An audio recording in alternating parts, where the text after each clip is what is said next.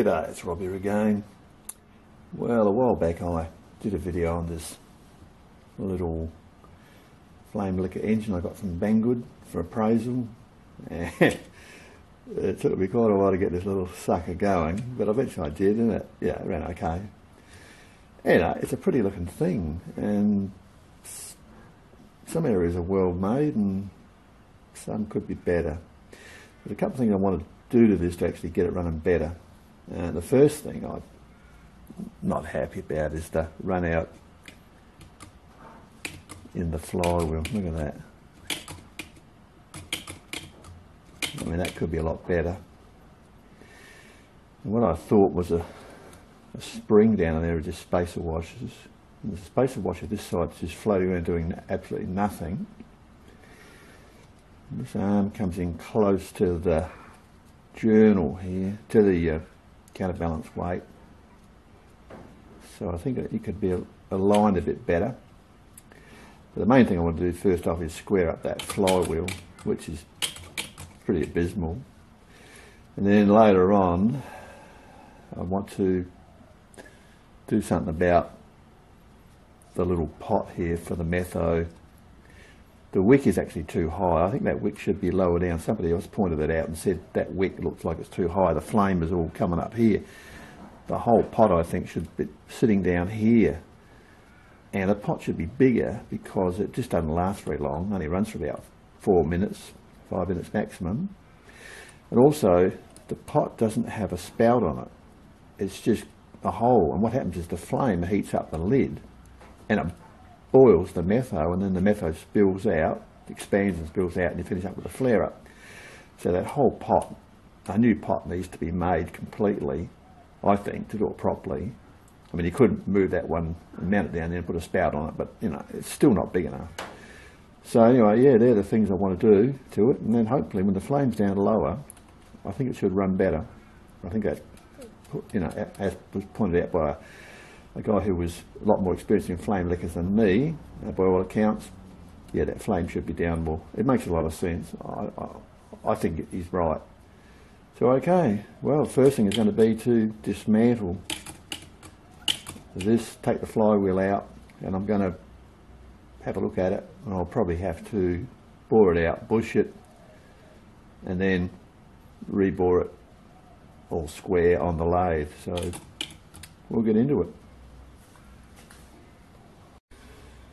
I suppose the first thing is to disconnect the crank pin. Now these are all 3mm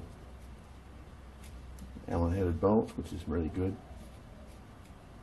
And oh, there's a little washer there. Whoops! That made a bit of a getaway. Oh, there's a little, oh I see. It's got a little floating. So it's a normal bolt with this little sleeve on it, so the thread doesn't chew out the end of the crank conrod. Alright. Alright, well, we'll put these bits in our Vegemite lid. You've got to have a Vegemite lid. Now we've done that, well now we can pull this apart. So probably the best thing would be to take the individual bearing holders off the base. Once again, this is where Allen wrenches and Allen headed bolts are great. You can come in, you've got no clearance issues. You can use a ball headed key on them to come over an angle if you have to. They're a great idea. They're really good. Pretty easy. I mean, you don't use the ball headed end to break them free, of course, or pull them up tight. You always do that with the other end, which is just plain. Otherwise, you could snap the little ball off. But for undoing them, yeah, it makes it easy.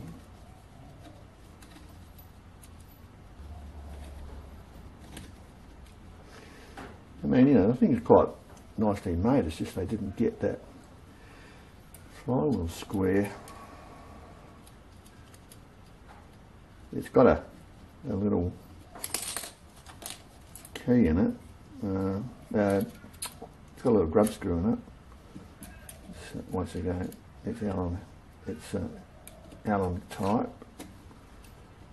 So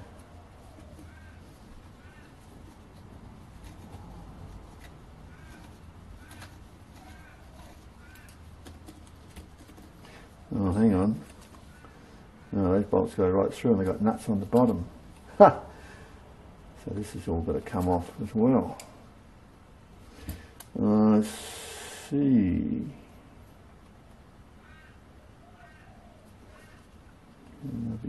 I'll have to, otherwise I'll never get them back on again.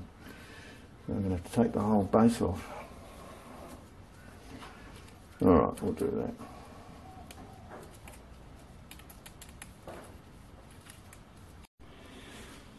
Right, so now we can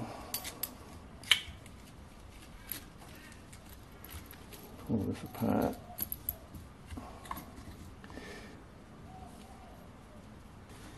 Right.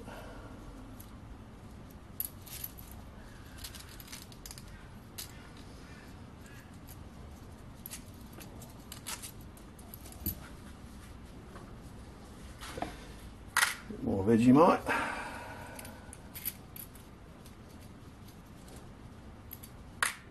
This is why Australians eat Vegemite. It's not actually because they like it, it's they need the lids to put all their model making parts in. I mean, it's common sense. It's the same as the reason they drink a lot of beer is because, you know, that's the only way they can get refunds on the bottles to take them down the recycling depot. You've got to make these sacrifices if you live in Australia, you know. Okay, so now we've got to the guts of the matter. Oh, that comes off nicely. I like the way they did these bearings, just slit the housing and just press the bearings, and that's a good idea. So it sort of just grips it, you know, obviously they machine the hole just slightly undersized, slit it, and then it's spring-loaded grip. Really good, I like that, that's clever. Okay, now this side. So there's a little Allen key. Oh gee, have I got one that small? I'll have to go to my other tin of specialty bits and pieces for that one. Maybe that's what those little Allen keys were for. I mean, that's probably the only thing that came with it. Maybe that's the only thing that they will fit. They do fit that. There you go. So look at that. I mean, you can always never have enough Allen keys because, you know, you get all these different sizes. So the good thing about this is there's no cam timing to worry about, so you can just pull it apart, and that's actually not. Wait, I'll leave it in for now. That's not aluminium. That's not brass. That's aluminium. It's too light for brass, so these parts are aluminium coated.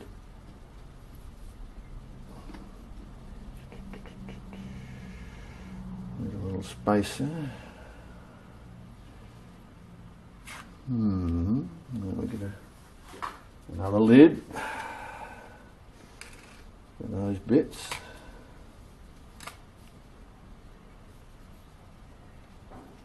I think that's a bit burred on the end there. I'll have to push it off the other way. We'll deburr it. And there's 3 spaces in there, so whoops, where's that? Okay. What size is that? That's right. So those keys do actually do something. Here we go, she's off. Now that's heavy, that is, I would say that's brass, definitely. But the rest of it's aluminium, aluminum, as our American friends like to say. Right, now that will then push out, hopefully, through this way. Oh, come on, there you go. So I'll dress that end up as well when I do this, because that's not very well finished. Both ends are a bit ordinary, so I'll run the pencil die grinder over those with a little friction disc, and that will do the job.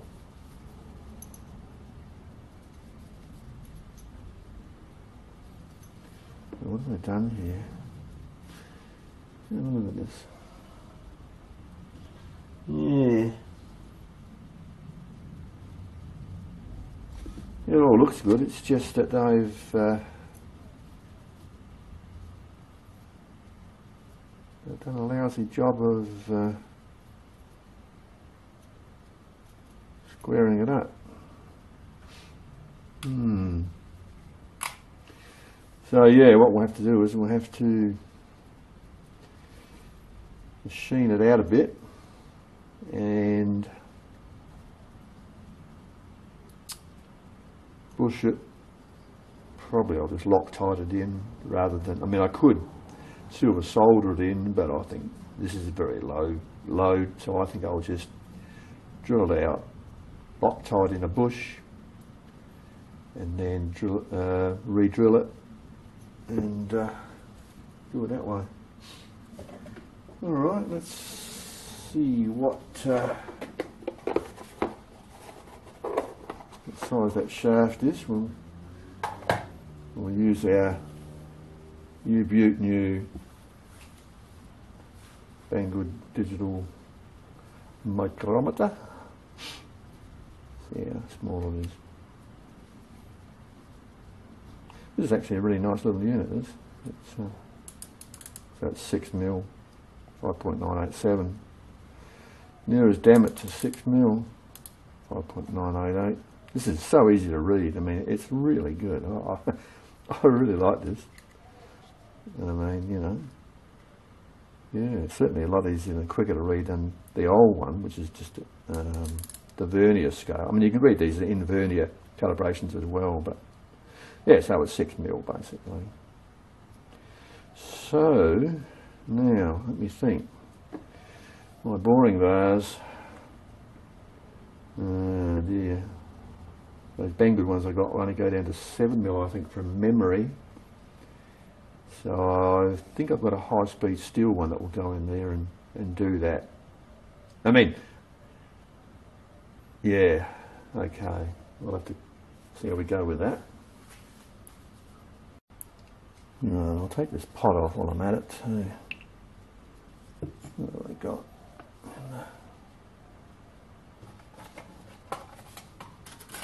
Small spanner sizes. That'll do.